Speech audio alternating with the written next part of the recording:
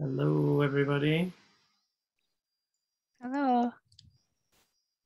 Aloha.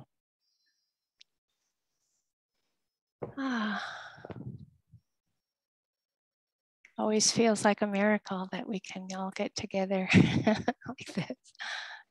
Never gets old. Well, it is a miracle. Yeah.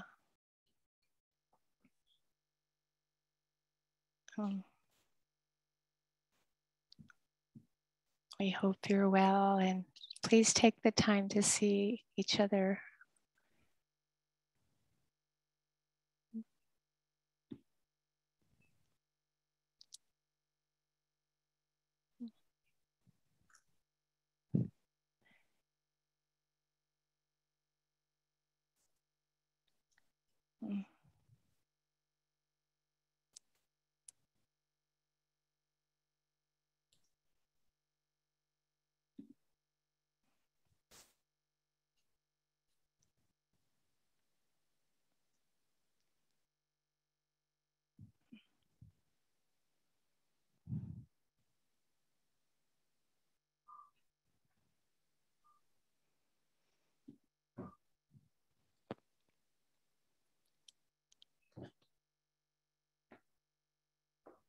Wow.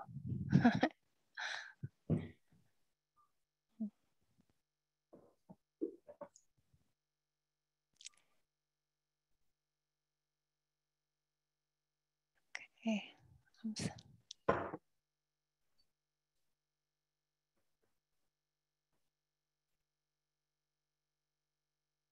Are we ready?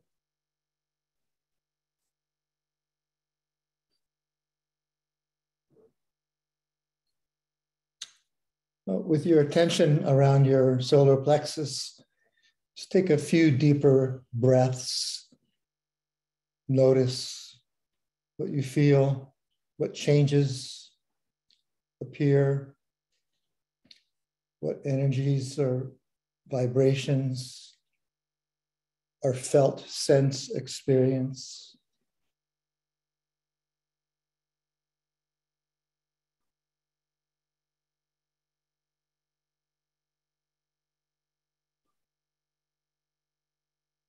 And then, if you like, check in with the 6 sensitivities.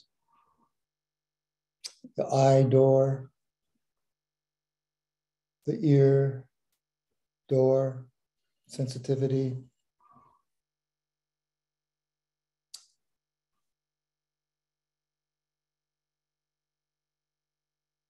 Scent and taste.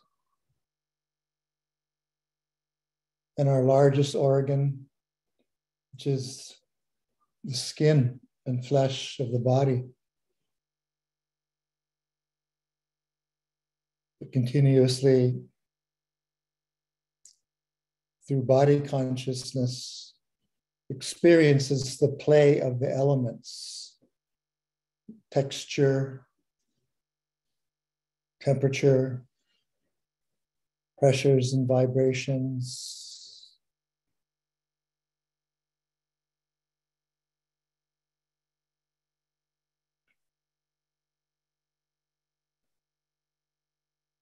And sometimes yogis report feeling a lot of the other sense experiences all right here where we started. It's as if it's messaged back to the home consciousness, the heart mind.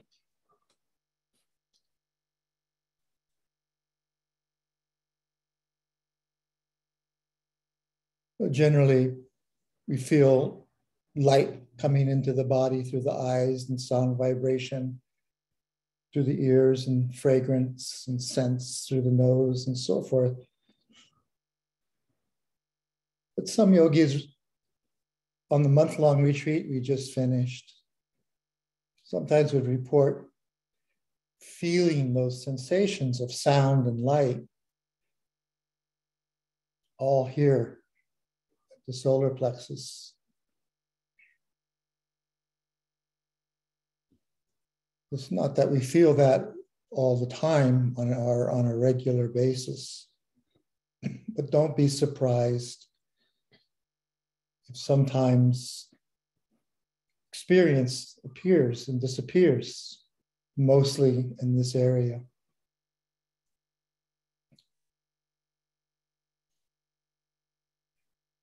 But as an extension, we should know all our senses, not to the object of sight, but just to the seeing experience, and not to the object of sound, but the felt experience of sound vibration occurring at the ear sensitivity, or as I say, it's said sometimes it's felt in the solar plexus area,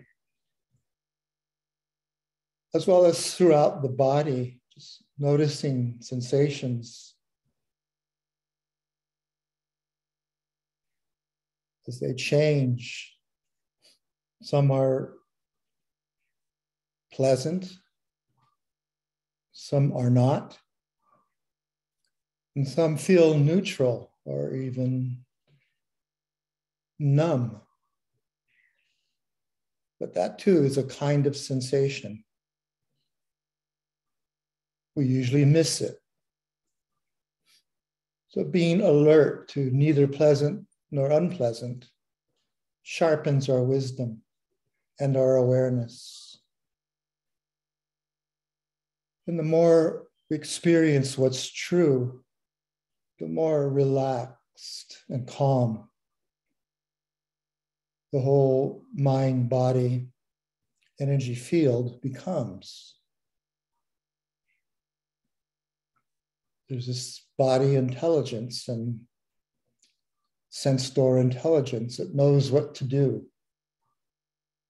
And if we just allow that to happen, let mindful awareness join the party, so to speak, without interfering, forcing, doing, rejecting, or clinging, then it's just a very spacious and clear and fascinating process to observe. How does it happen? How do these sensations know what to do so that the body functions and hearing consciousness happens and visual consciousness occurs?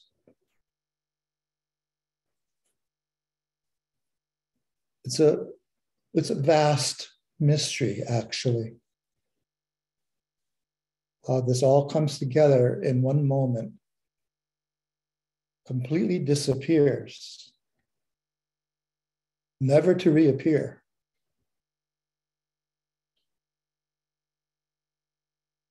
Another moment arises with an entirely brand new experience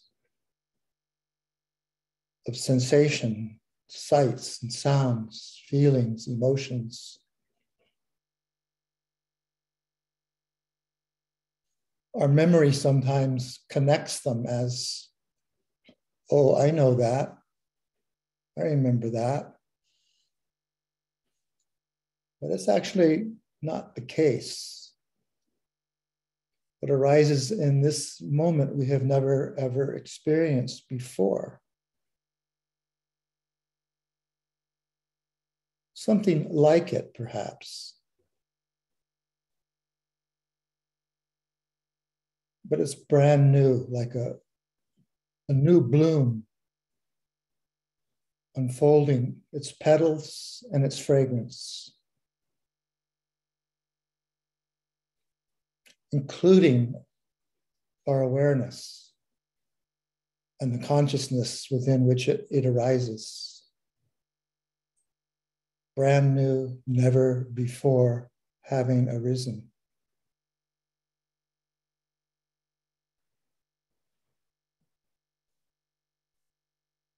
You can even let the mindful awareness bend back on itself and know itself as a stream of silent, observing awareness.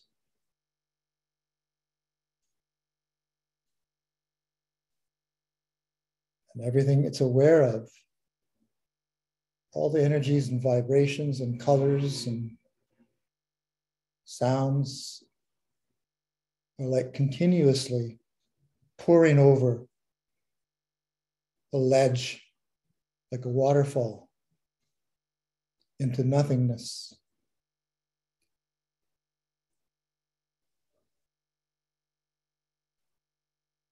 The felt sense of that stream of phenomena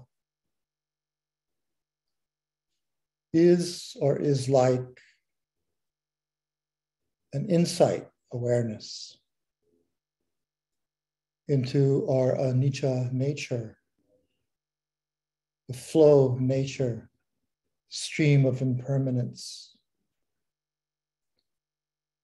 That's another reality or truth that is calming to know, that settles the system because it's the truth. So we're less concerned by change,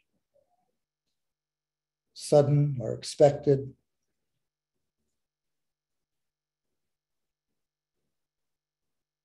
It's nature.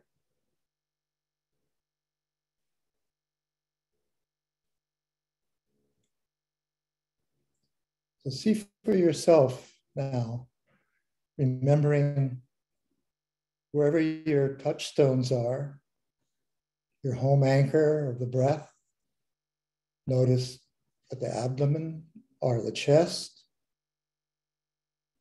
with expansion and contraction arising and falling. Or the hands,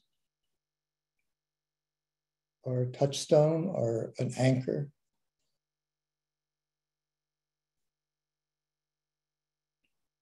Sounds can be an anchor, especially if it's a steady, continuous stream of sound vibration.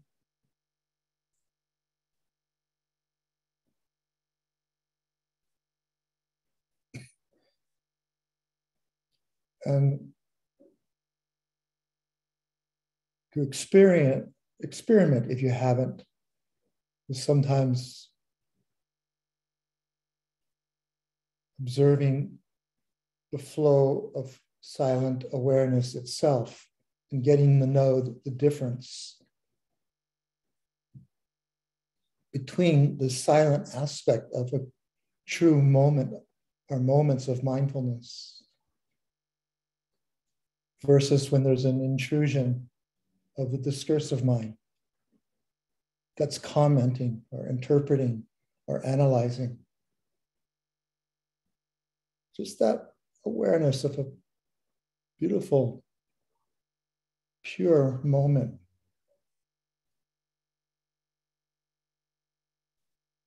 Of sati, mindfulness, increases its purity and its presence.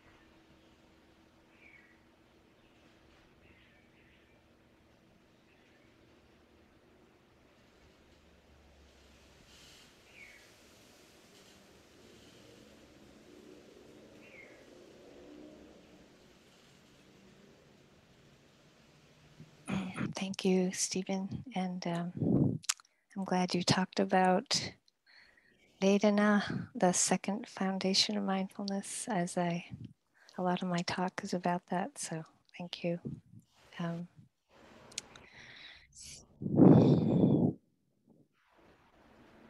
So even though the month-long retreat on the Brahma Viharas is over, I haven't been quite moving out from that context. Of course, we were doing that in the context of the Vipassana practice. And I wanted just to remind everybody that that stream of pleasant, unpleasant, neutral feeling that Stephen was how to be with that instructing today, that it's the second foundation of mindfulness that the Buddha taught. And they're called pleasant, unpleasant, neutral feelings, but that doesn't mean an emotional feeling per se. It's a mental feeling that comes up. It arises simultaneously every moment, so that when there's a moment of seeing, there's a pleasant, unpleasant, neutral feeling. If there's a moment of hearing, there's a pleasant, unpleasant, neutral feeling. It's a mental feeling tone. Or if there's a thought, it's a pleasant, unpleasant, neutral feeling. If there's a body sensation, pleasant, unpleasant, neutral feeling. Sound, smell, taste. As we can see with emotion, happy, sad, there's a pleasant, unpleasant, neutral feeling. So that it's important to understand that even though we don't always see it or understand it, that it is simultaneous. So it's choiceless. It's a choiceless arising with every moment of experience. And one of the important aspects of this is that we're usually suffering because we don't understand that we're reacting to this process that actually is out of our control.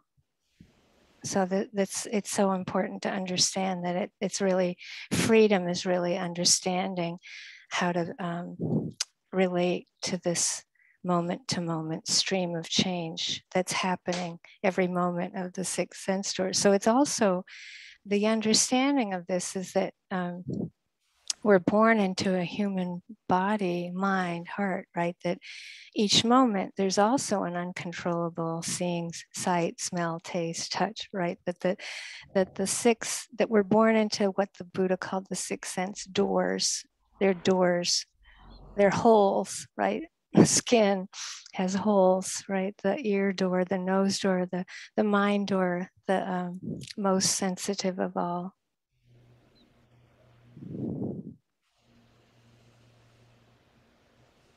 So with any experience, one way I often try to offer working with our experience is to relate to it more like weather.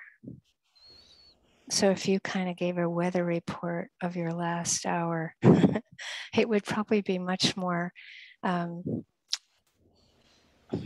accurate if you kind of took the body as the weather, part of the weather map, and the mind. And it's like if you step outside your door, it's much easier often for us when we step outside to get a sense of the impact of wind or smell or temperature or earth element, or just and our the thoughts about it. Just that if we could just stop and just accept that there's this transforming process, not only of our body, of earth, air, fire, and water, and thoughts, emotions, that there's this uncontrollable change that's happening moment by moment.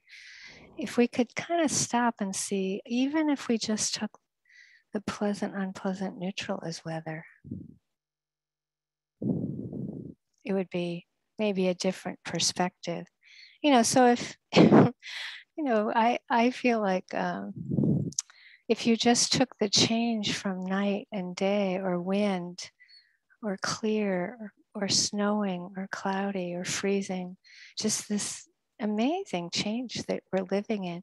It's really important to see the same thing is happening inside.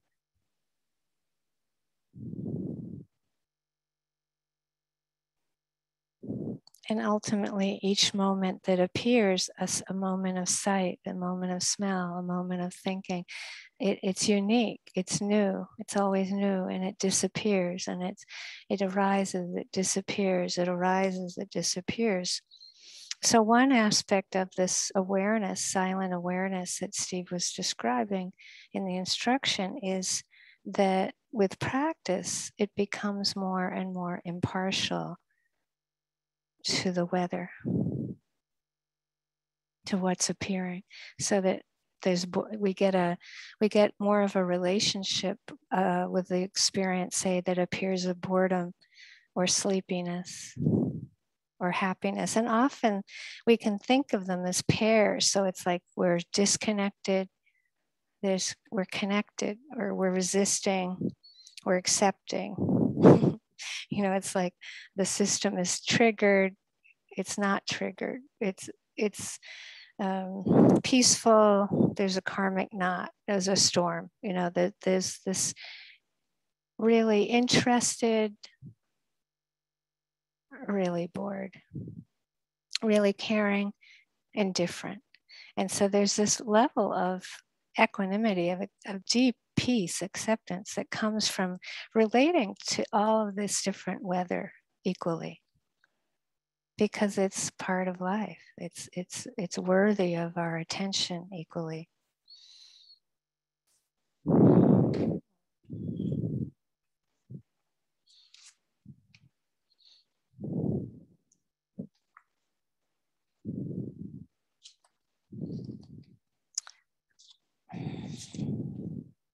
This is a poem by Sándor Weöres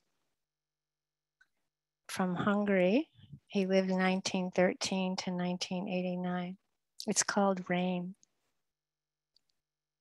The rain's pounding away at the rusty eaves, twirling, sliding, bubbling foam. Well, that's rain. You too, and I should walk now, as free as that, on cloud, on air, the meadow and the vapor roads.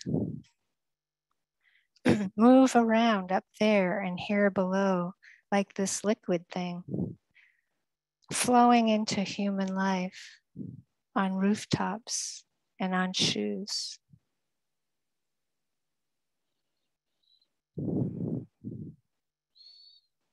There's a kind of grace falling from above in this, like a gift of rain.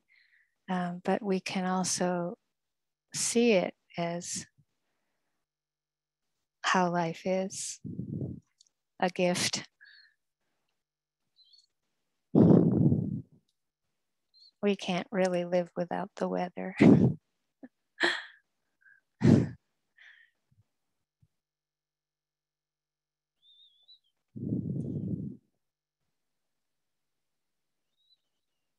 When we're kind of rolling along, whether we're sitting, walking, or in our life, and sleepiness, low energy appears. Just how do we relate to the change? It's low energy, it's just low energy, it's weather, right? But if we think it's my sleepiness and that it's a problem, then we will resist it, we'll disconnect, and we won't be with the truth of the moment, yeah? And that it's the Buddha taught that it's the resistance to our experience that's so painful. So it's this, we might disconnect from the experience of sleepiness, or we can try going, oh, it's not mine, it's just low energy. It's like the weather changed, right? And it's so different, right? This acceptance, the peace, the non-struggle, but also the not taking it personally. we tend, I'm using the example of the weather because we do tend to not take it quite as personally. We don't think we can control it. Sometimes we wish we could, but it's much more clear that we can't. So if we have the sense of whatever appears, that we can be kind because it's part of life, it has appears, we can be connected, then we're building a relationship with that experience. We're getting the experience of how to relate to the experience with wisdom, with a Brahma Vihara, with love and wisdom.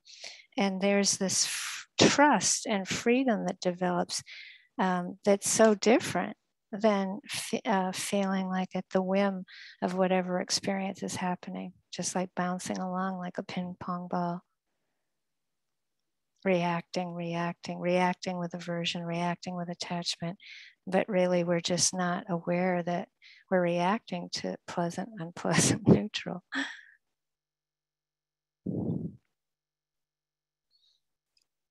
So on the retreat, we were working a lot with pairings, like getting that when something painful is happening, that we can call up compassion for the pain, but also we can bring up equanimity, accepting that things are as they are. It's like these pairings. So with the appearance of something pleasant, we can practice mudita, appreciating the joy, as well as equanimity, accepting that the pleasant will change, that it will be undependable ultimately. So that there's a balance with the pleasant, unpleasant, neutral. So I want to give you an example. This is from a poet named A.R. Hammonds. He said, count your blessings, spelling them over and over into sharp contemplation. That's what we're talking about when we pair the mudita, the appreciating the joy, the gratitude for the joy, with the equanimity. It's like we count the blessing, but we also appreciate that the blessing of joy, of pleasant, is impermanent. It's not, it's anicca, dukkha, anatta, right? We bring in the wisdom of understanding it's impermanent, of understanding that experience is unreliable because it's impermanent, because we understand that it's not personal. It's like the weather, but we appreciate it. We appreciate the pleasant. Pleasant isn't the problem. It's the attachment to it that's the problem. So these pairings are meant to bring a kind of balance that really allow us to understand that, again, we're born into this. It's a given, the range, this unpredictable stream of change. And especially understanding that often if we're not aware of the pleasant, right, with a sound, a sight, a touch, etc., and we're shift immediately to liking it. It's just, that's what the Buddha taught. It's just like pay attention. But if it's pleasant, we'll start liking it. We're not aware of it. We'll start enjoying it. We're not aware of it. We start clinging to it. We start craving, and there's addiction. And well, how did that happen? It's because we're not able to see that there's a mental feeling of pleasant with the pleasant, with the appearance of the sound or the sight, etc., the thought. So we can see that one tool that we have that we often don't remember when we're liking something or enjoying something, and we're starting to feel like it's not impersonal, it's not whether, it's like, I am enjoying this. This is mine, right? I like it, right? I love pizza. I love pizza. That's from a movie, but like, I love pizza. Right? It's just like, it just gets so intense and it's so personal, and it's my pizza, right? Who wants to share it? So being able to step back and go, oh, enjoying, We can notice that with mindfulness, or we can also bring the mindfulness of mudita, which is shifting to not being hooked into the object, but actually appreciating the joy. There's an unhooking. And then if we really want to find the balance, you bring in the equanimity, right? Where it's just like remembering that it's impermanent, remembering that it's undependable, that it's remembering that it's impersonal. So again, this brings about an allowing of the pleasant. You're not rejecting it, you're not holding on to it. Pleasant isn't a problem.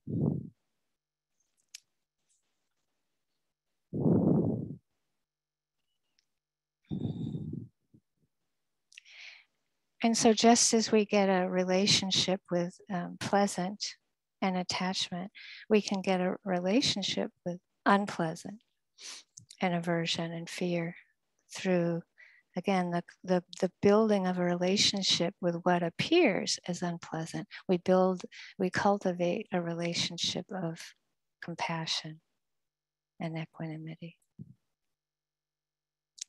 a relationship with the difficult, like weather. So with unpleasant, if we're not aware of it, sound, sight, smell, taste, touch, etc., memory, unpleasant, there's then the appearance of the disliking. We're not aware of it. We can always shift back to, oh, my good friend disliking, and be right aware of it like a sound or a sight, disliking. Usually it happens very quickly. There's aversion and fear, which are always usually unpleasant. Not always. Sometimes we can be really feel like anger is when we're blaming somebody, it can shift to pleasant, but it's usually shifts to unpleasant. That doesn't stay, the joy of blaming doesn't usually last too long. But it goes from the fear, aversion, hatred, terror, rage, war. All that comes from not being able to take responsibility for being born here and having this range of pleasant, unpleasant, neutral feeling.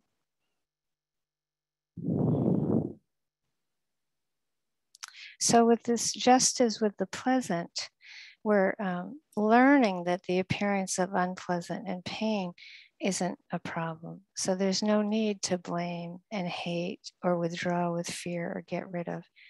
So that shifting to caring about the pain, not being stuck in it, it's not sticky. The compassionate awareness is pure, just caring about pain, and that's pleasant. It feels good to care about pain. And also, again, bringing in the equanimity of just realizing that the pain is unpermanent. That experience also is undependable and unreliable. And that it's impersonal. It's just like the weather. And that it's part of life, this range of pain, pleasure, joy, sorrow.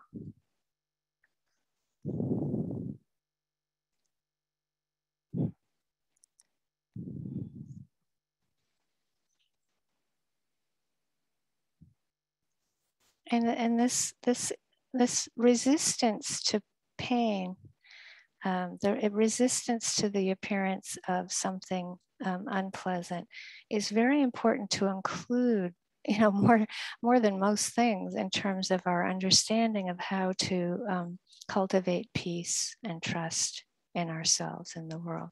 And it's just that sense of when our system says, no, I don't want this to be here. And it's mine, right? It's my body pain. It's my aging. It's my anger. It's however it's appearing.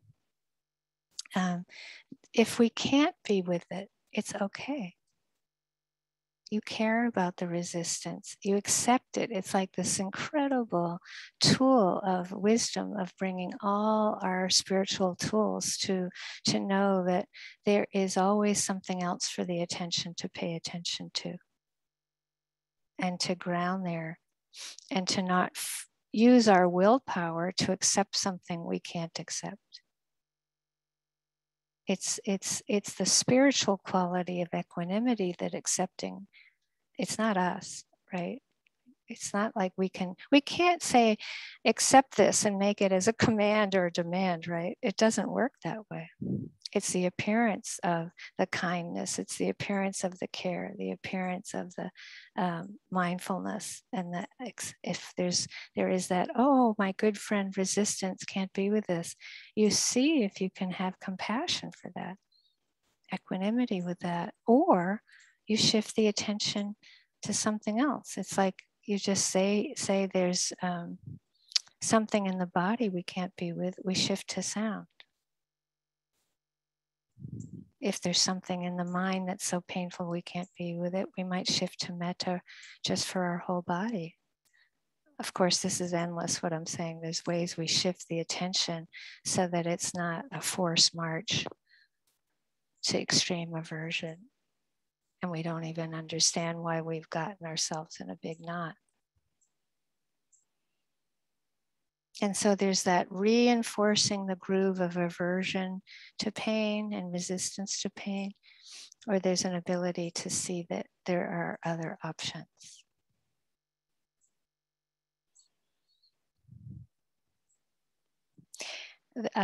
This is also from the poet A.R. Hammonds, born in the, I think around 1929 in North Carolina. A.R. Hammonds. I'm going to tell you a little bit more about him at the end. He said, this is from a book of poems called Garbage.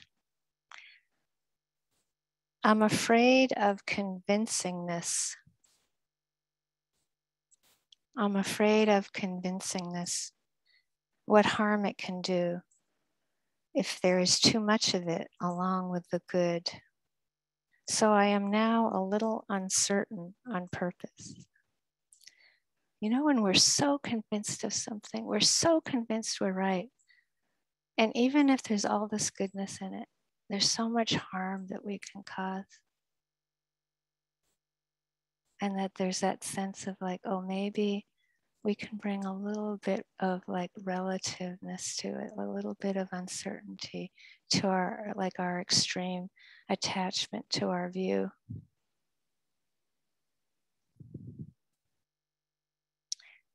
I'm going to read just a few things from that book. Oh, that I have to start again out of the realization of failure. I love that. That can just be in one moment where we feel like, oh, we've disconnected, we can't be with whatever, and we feel like a failure, and yet we just have to start again. We take things so personally. We just get in, that's in the past. We're doing the best we can. We start again.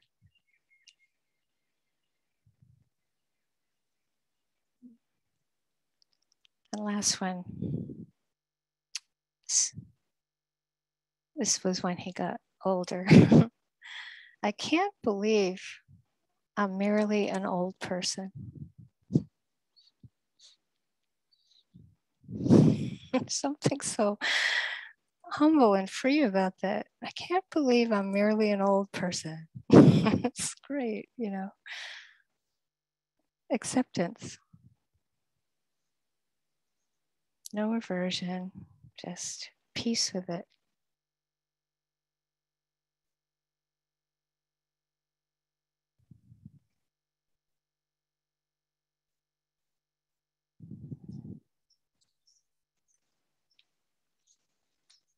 Mm.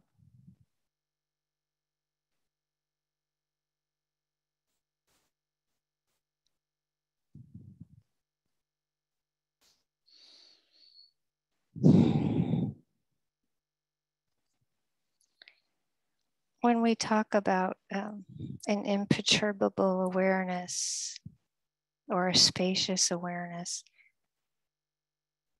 what's really happening is that when that's when that relationship with reality is happening, there's enough solitude from objects themselves. So what's happening actually with a non-doing awareness is that the awareness is non-possessive of what's appearing. It's not possessive of the experience or the objects of what's appearing. The awareness isn't sticky.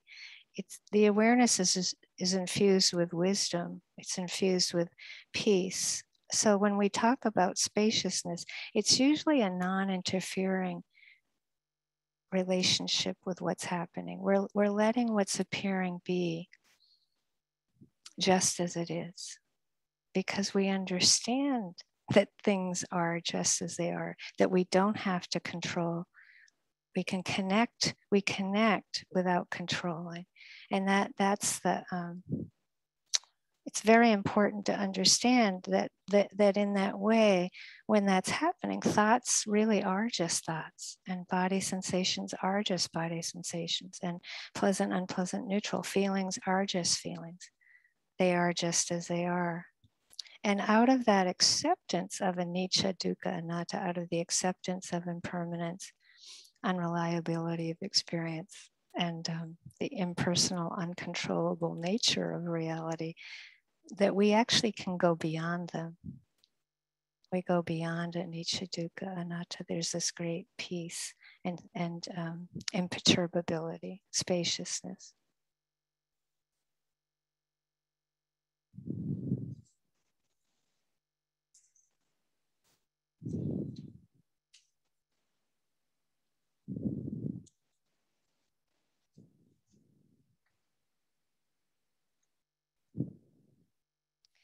So that kind of ultimate paradox in this deeper equanimity is that we're able to take total responsibility for taking birth in this particular body, right? Our unique particular body, mind, heart. We accept that. And the unfolding of the pleasant, unpleasant, neutral, the unfolding of the karma, the living out karma moment by moment.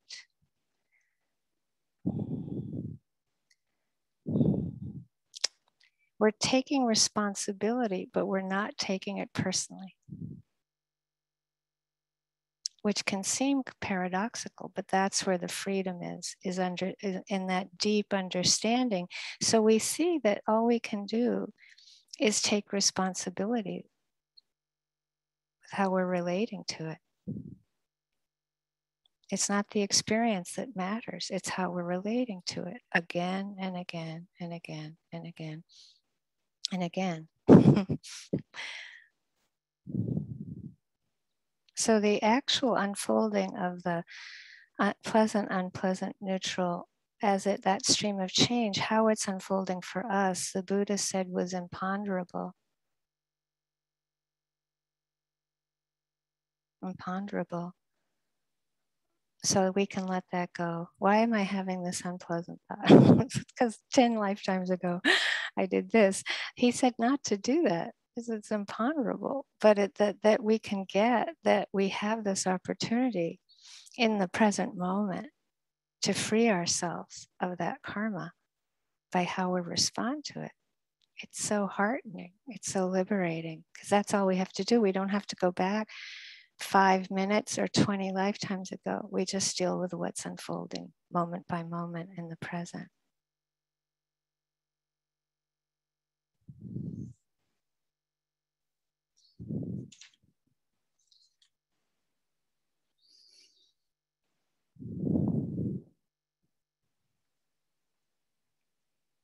And so from that perspective, we don't need things to be happy.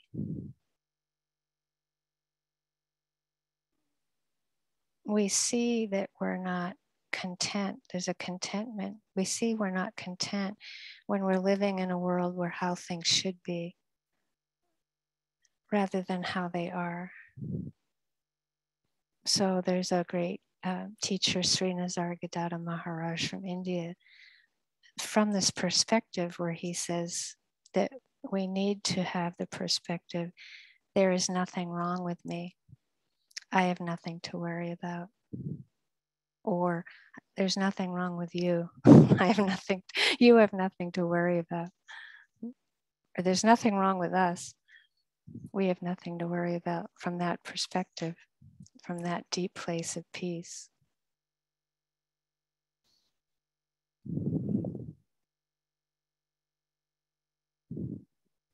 So I'd like to end with a poem by A.R. Ammons, who was born February 18th, 1926, died February 25th, 2001. He was born on a very rural, remote farm in North Carolina, lived in Ithaca, New York. He was called the greatest American poet of daily chores.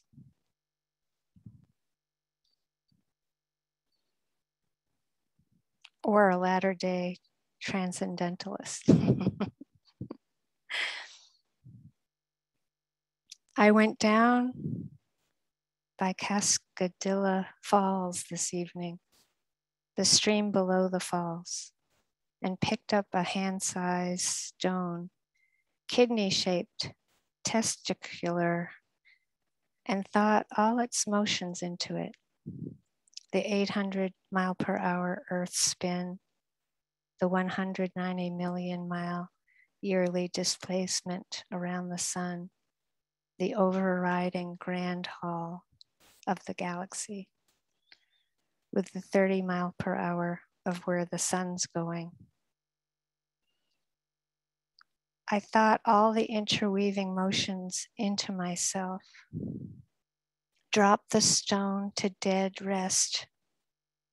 The stream from other motions broke, rushing over it.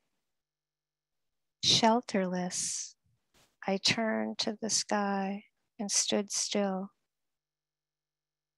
Oh, I do not know where I am going, that I can live my life by this single creek.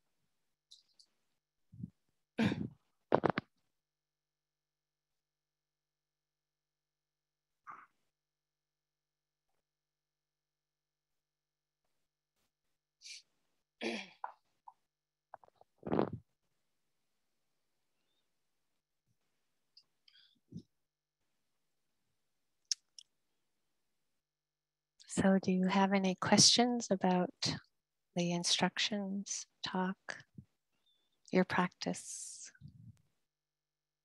Luca.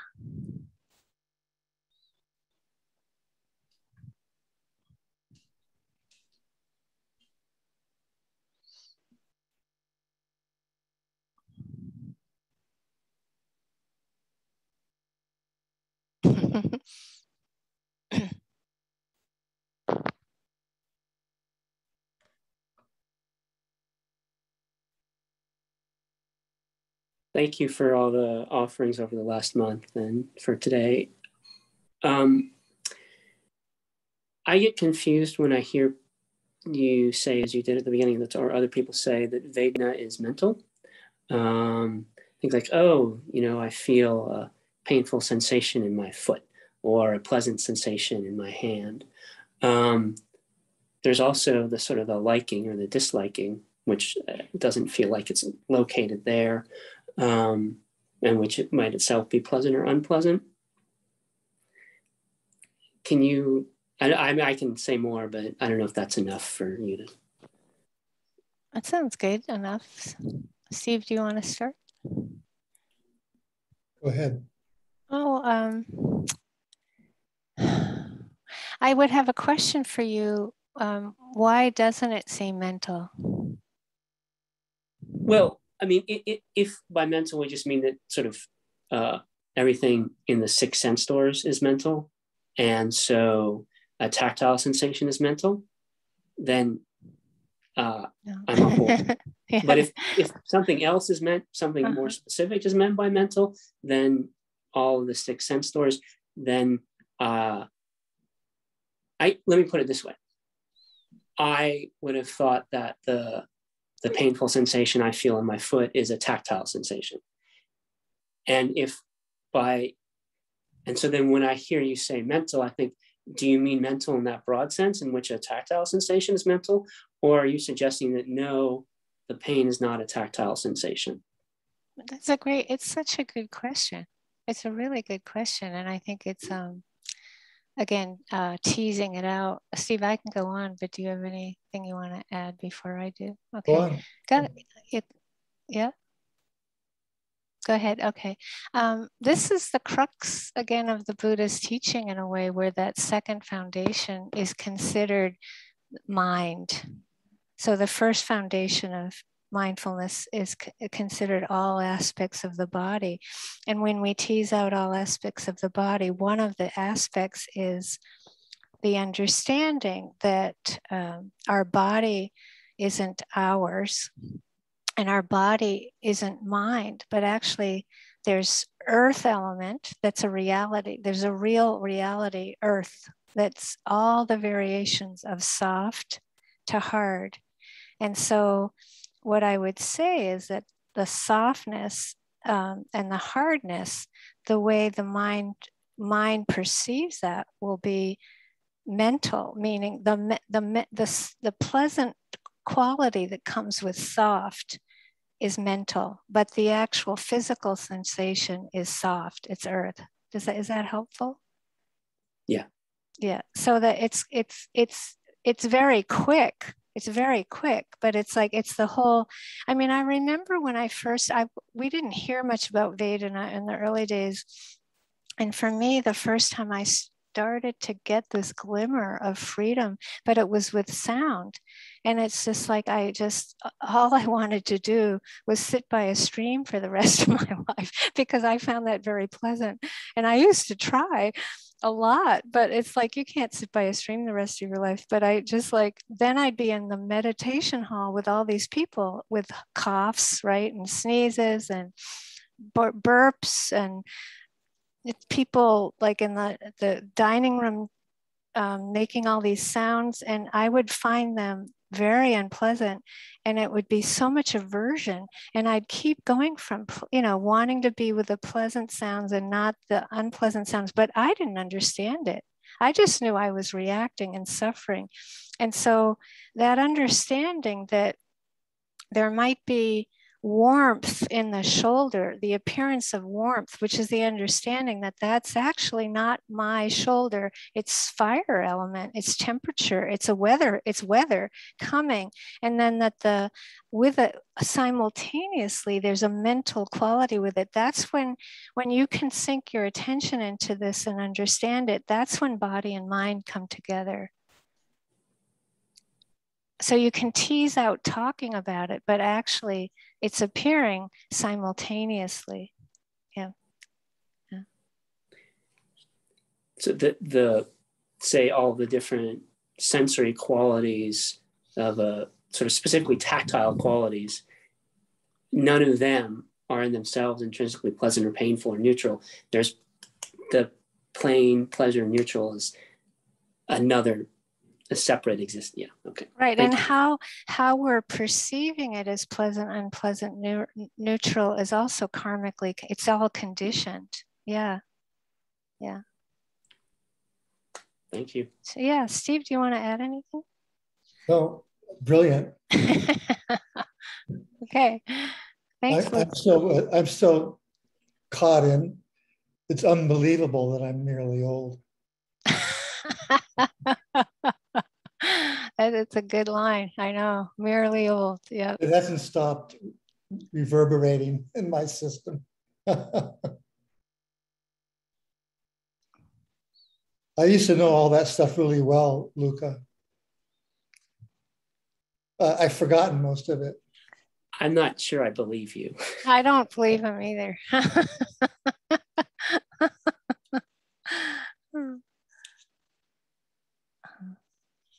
Great.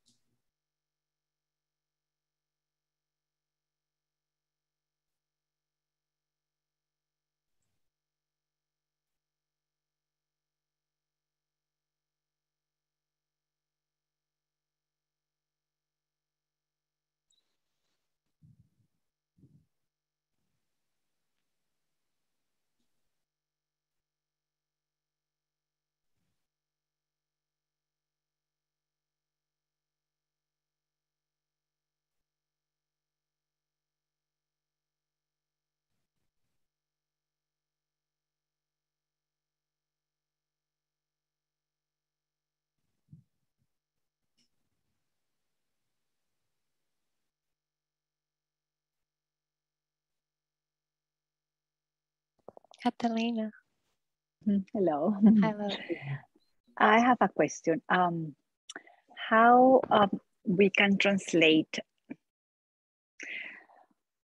being able to go in meditation when you are in a retreat where everything is so sheltered and so safe and so calm, and you are able to reach that level of quietness and acceptance and calm. And then you have to go back to your real life and open the computer and answer emails and do all the work that a person have to do. And how is there a way to translate that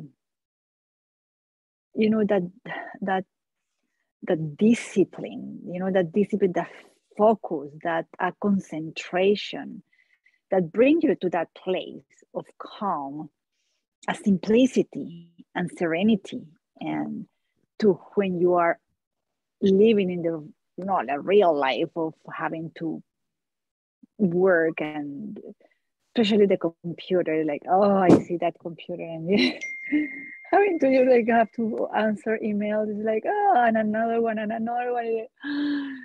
So yeah, any suggestions? It's unpleasant for you, it's coming up as unpleasant. And so aversion, if you're disliking it, you can be with it. It's like you don't try to get back to the calm. You let your system be agitated. It's agitated. It's okay. Like, okay, you can, I like listening to the way the sound of people when you can hear on the keyboard if somebody's angry, blah, blah, blah, right? Or like, trying to rush, or like, they touch each little letter like it's like a pear to be eaten, right? Like it's just like so different. It's like a complete mirror of, every way that we are. It's so hard to get that it's the impartiality, so that it's totally okay that you sit down and you don't try to go, oh, come on, Catalina, this is wonderful, we're going to have a positive time and it's really going to be great. You just sort of go, okay, let's just do the best we can to not like this and do it. That would be a big achievement.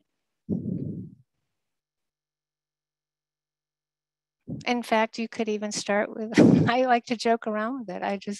I can start with, we hate this. we hate this. It's okay. You just try. If you are light with it, it's not that bad. But if it's like you're totally feel like not liking it is wrong, then it's a real bummer. Because you've disconnected from the truth. Yeah, not easy, especially if you're trained that you're not supposed to be if you're trained to be like you're supposed to not be aversive. Then if you're aversive, it takes more effort than to be calm, to be okay with it. It's all that's, yes. Yeah. Sounds very, very, very wise. Yes, is the reaction of something is just acceptance. Well, I hate it, so it's all right. You hate it, just do it. Yeah. Right. Yeah. Right. And try it, because you might find that sometimes it can be, other than, I'm sure Steve and I could come up with 10 million things to kind of, taking breaks at the computer is, really helpful. And actually, because of an injury, I have to stand up a lot and work at the computer, sit down. When I'm standing up, I'm like, oh, maybe I could go to the bathroom, right? Like, what a novel idea. Maybe I can go get a cup of tea. Or when you're sitting there, it can get really like you just in prison for hours. But actually, I found that the injury has actually helped me be freer at it. And it's the little thing, but it's a big thing, Mm-hmm. Yeah. I don't know, Steve, do you have more to say about that? you can spend some long time. I find it helpful to realize when we leave the shelter of that calm and quiet, the rest, the solitude, the seclusion, we're not going back to reality. We're leaving reality. We're going back to proliferation, mental proliferation, fabrication, expectation, just how we color everything with a lot of reactivity. And so then, as Michele says, if we just try to take a piece of that solitude and ask ourselves, well, how can I restore that for a moment, right here and now, right in this moment, with this breath or this push of the buttons on the computer, just finding wherever we can a touchstone to take a moment to return to the reality that we know is true, is felt sense, and not all the proliferation and imagination we attach to the experience we have when we leave meditation, when we leave a retreat, when we leave those moments of solitude and protection. Yeah. And, I think just to add, this is a huge conversation, because I think the more you put yourself in it, and it's a kind of groove of not liking it and it being a drag, the stress is because you're caught in time. So to follow the thread of what Steve's saying, I do think that adding in little things to make it more pleasant can be helpful. You have to think of the way that might work for you. I have an app that shows me the wind. Here we go, the weather again, but it's really helpful. I go to this app where it's showing all the different directions of the wind around the island I live on. And it's not that long a break, but it brings me a lot of joy. You see, I just changed the channel for a second, and it's like changing that constant groove of being caught in the computer for so long. I really think it can get to be like you can't wait to get out of the house, but it becomes a habit that you want to keep breaking up the groove of it as best you can. I know it's hard, but some people put in their computers a thing that stops it every 10 minutes or 15 minutes. Their computer actually shuts down. They actually put that in so that they make themselves take a break.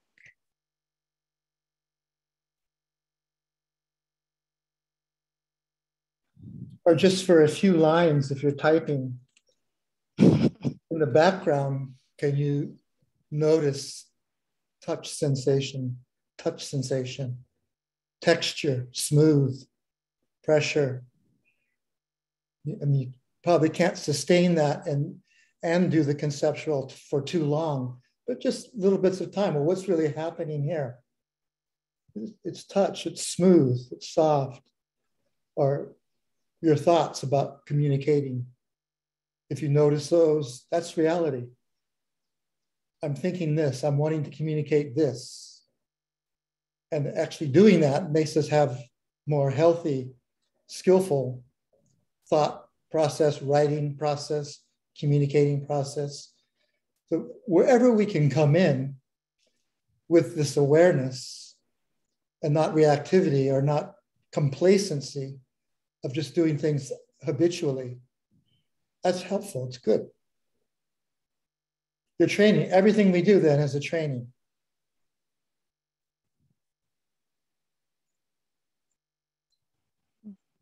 Like the idea of mindful dishwashing.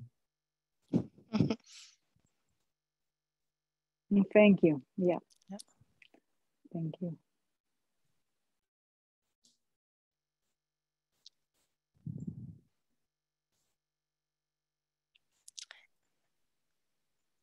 Is it David or Gloria?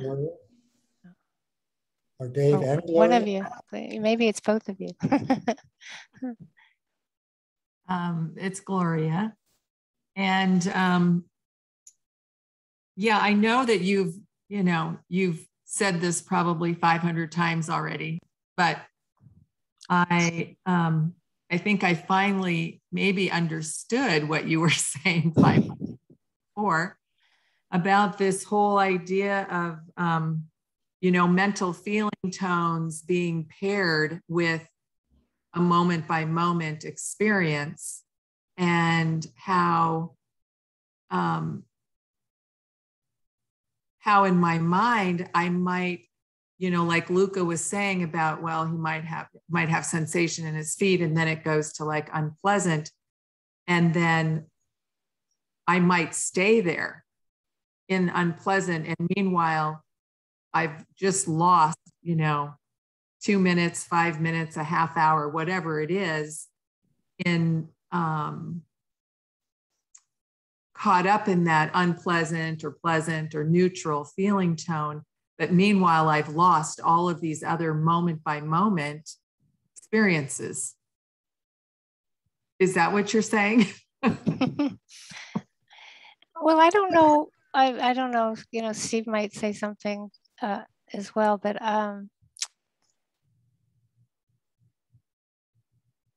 can you give me an example?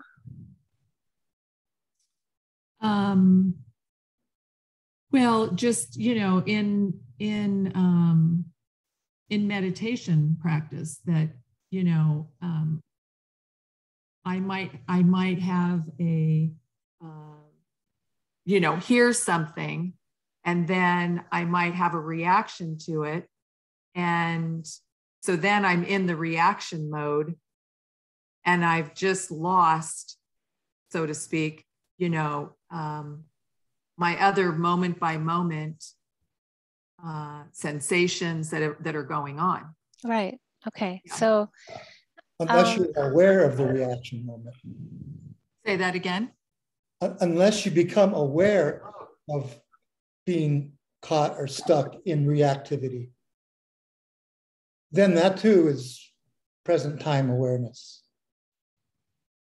So that's how we don't lose anything just because there's a reaction happening. It's actually an opportunity how to decondition the reactivity to notice that. So really nothing is lost, is it?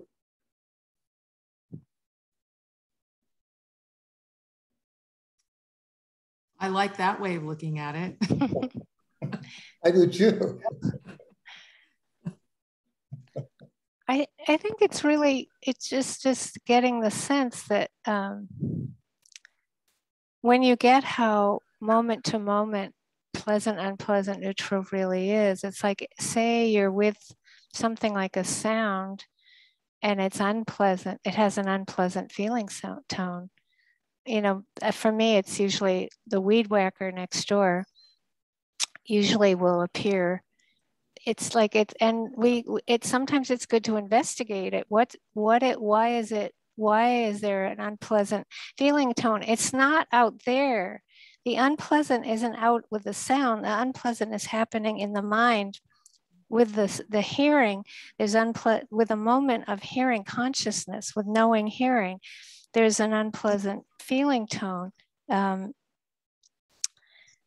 If the attention doesn't like it and disconnects from that, there, as Steve says, there's nothing lost. It just moves to the attention, disconnected from the hearing or the sound, and it went to maybe some thinking about it or aversive thinking about it.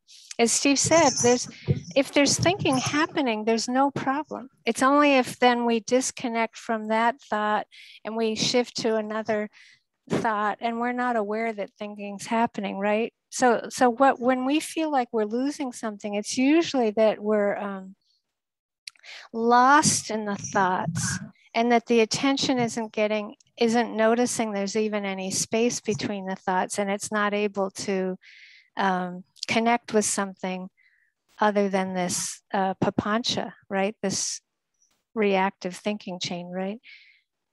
So what we're saying is that somebody might actually experience that as pleasant. Somebody might experience like getting lost in thought as pleasant. Somebody might experience it as right. This is what's so amazing. Some people might find it unpleasant or neutral, but it's that ability to go, oh, usually just go, oh, thinking, or you think, oh, something was unpleasant, there was aversion, right? You kind of just I think of it as yielding to the moment rather than feeling like you lost something.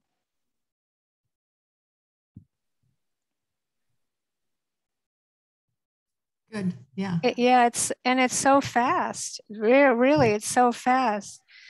Usually for me, I don't try to be aware of the stream of pleasant, unpleasant, neutral. I'm usually noticing if there's aversion or attachment. I'll notice that, oh, something's unpleasant or something's pleasant and I'm not aware of it. And I'm just, there's a reaction, but actually it helps to accept, oh, something's pleasant or unpleasant. I hope that's helpful, because we're not suggesting that you'd spend the whole 45 minutes trying to track that stream of unpleasant, pleasant, neutral. You can somewhat, but it would get grueling. Yeah. Thank you. Yeah. It is hard to stay on that crystal clear reality, moment to moment awareness. Our teachers used to love it when we'd come in and express how much pain we were having and how caught up in the pain, how angry and aversive, and how we were thinking of home and our comfort of our food and family and this and that. They'd laugh and say, oh, dukkha, good, dukkha, as a way to just hold that reality, that aversion, that anger, that desire, that wanting mind, that not wanting mind. Not just saying, well, you should be with pleasant, unpleasant, and neutral. It's true that the reaction comes from attachment to pleasure and aversion to unpleasant and ignorance about the neutrality, but it's really hard to sustain that. So we also have to be really good at being aware and opening to and feeling all the reactive states. Everything that happens when we lose touch with pleasant, unpleasant, and neutral. It's so fleeting. It teaches us so much about anicca. So how can we possibly stay with it for very long before we do go into reactive thinking, as Michele was saying? We can't. So we have to get good at sort of mindfulness on the go, mindfulness with all the reactivity and patterns, thinking patterns that we have. That's what slowly kind of undermines their roots, their hold in the heart. Yeah.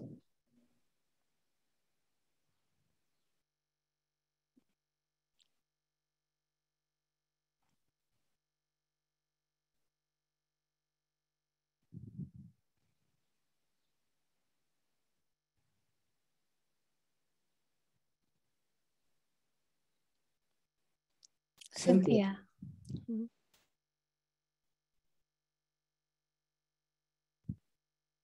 Your You gotta voice. unmute there, Cynthia. Okay.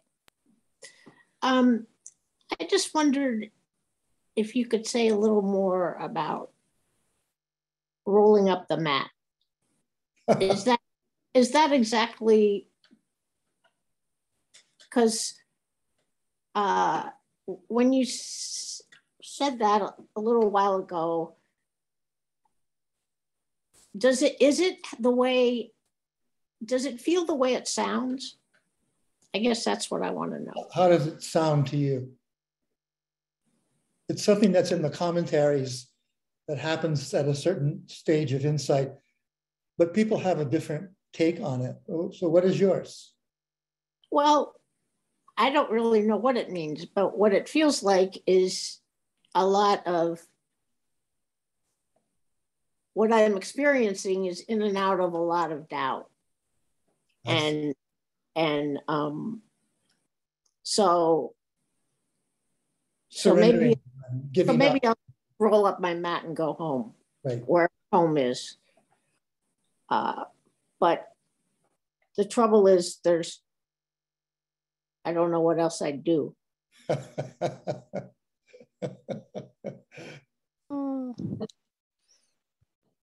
Yeah, it's used a lot that way when people just slam up against the wall of doubt and don't know what to do anymore, or exhausted, from endless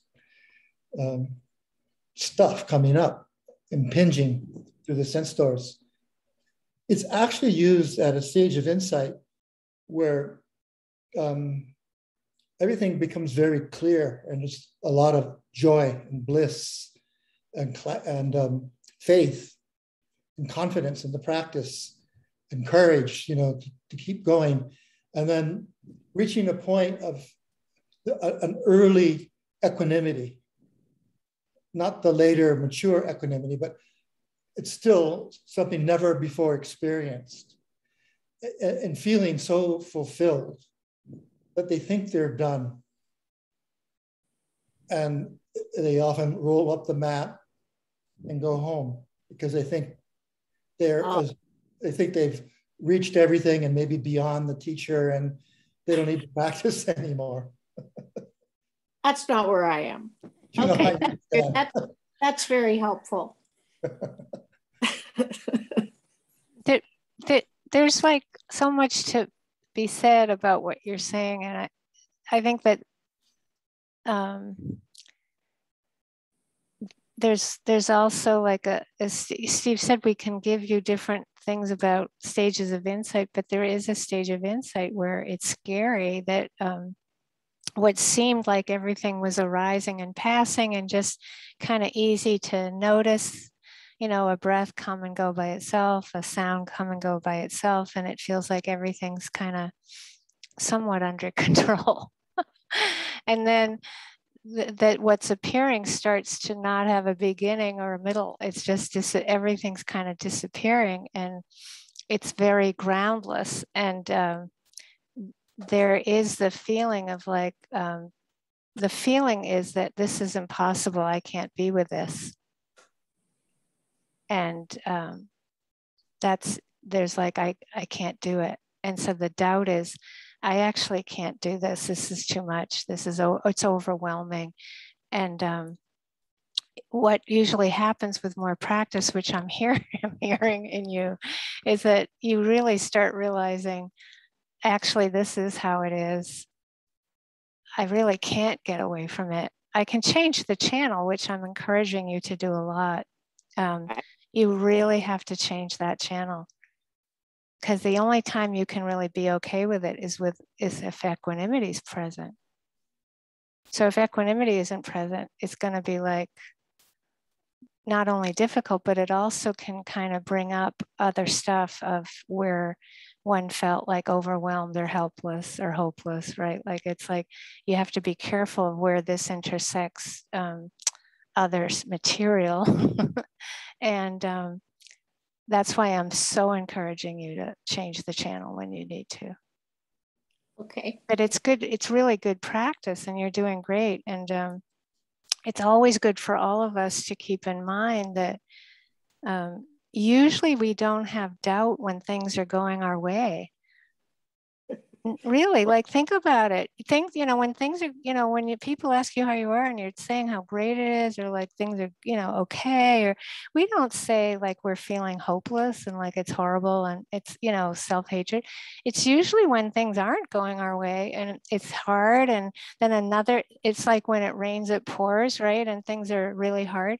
Then we have doubt and it's really hard. And it's really just, so essential for all of us to remember when doubt is happening, there's a recipe. There's usually a lot of pain happening and we don't like it. And we think it's our fault and that we should be able to control it. And we're so hard on ourselves when actually we need so much compassion and metta and changing the channel and getting some enough out of the dukkha to get some air. You need air, right? I encourage a lot of air. Okay.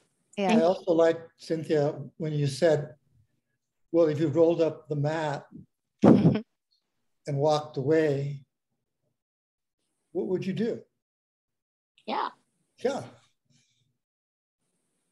So maybe kind of combining Michelle's tendency to use humor and exaggeration, you could actually do that when you felt like it. Roll up your mat, and get up, walk away, and see what happens. Okay. I'll try that. Okay. Thank Please you. report back.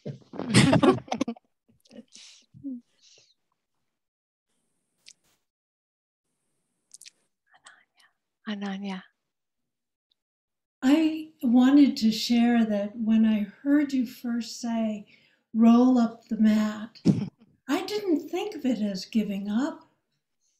I thought of it as the moment of realization that you're attached to the practice, that there's a certain kind of craving around the practice and around achieving enlightenment. And in that moment, you just let go. You've rolled up the mat in a sense and moved into more equanimity.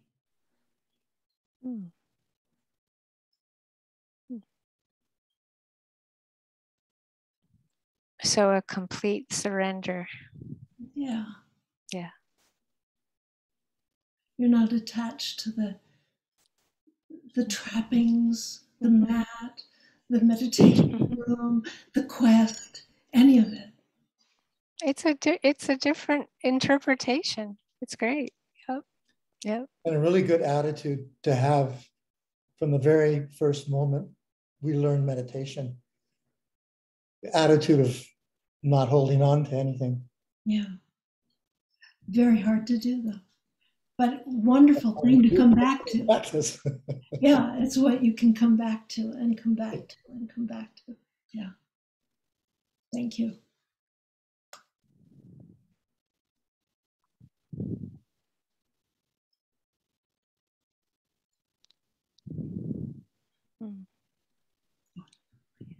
Yeah.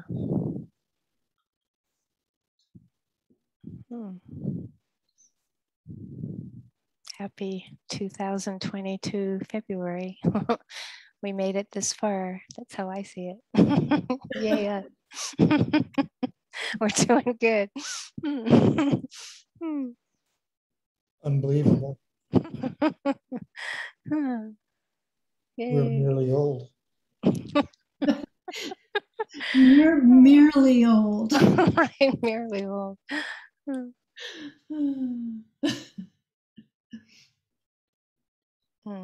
Have a good week.